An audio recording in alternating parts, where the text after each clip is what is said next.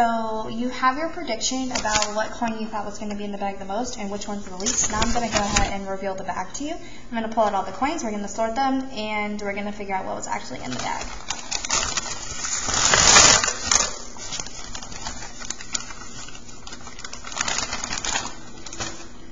Okay, so I'm going to go ahead and sort them first into piles.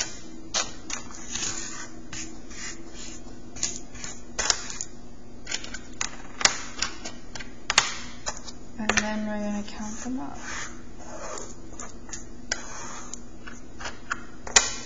Okay.